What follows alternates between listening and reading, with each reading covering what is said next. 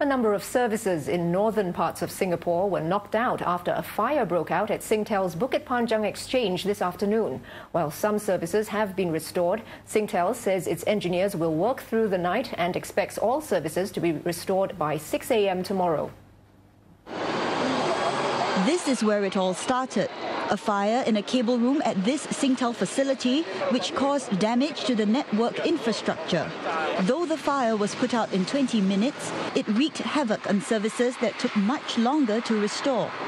SingTel said some fixed voice lines, broadband and TV services in areas like Woodlands, Bukit Panjang, Choa Chu Kang, Upper Bukit Timah and Mandai were affected. Mobile services in parts of Woodlands, Marsiling and Kranji were not spared. Telcos, StarHub and M1 were also affected. The Infocom Development Authority of Singapore said this could have impacted services that rely on these networks. It's currently investigating the issue.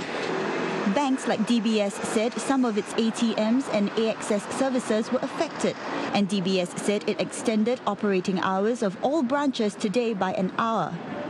A Singapore Pools draw had to be postponed till 9 p.m. because of the incident.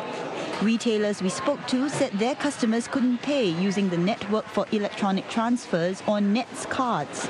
So wasted today that customer actually wanted to buy my product, but due to the transactions of the next machine cannot be connected, so she put back my product. The Singapore Civil Defence Force is investigating the cause of the fire. Telco M1 was recently fined a record $1.5 million by IDA for service disruptions over 4 days in January this year.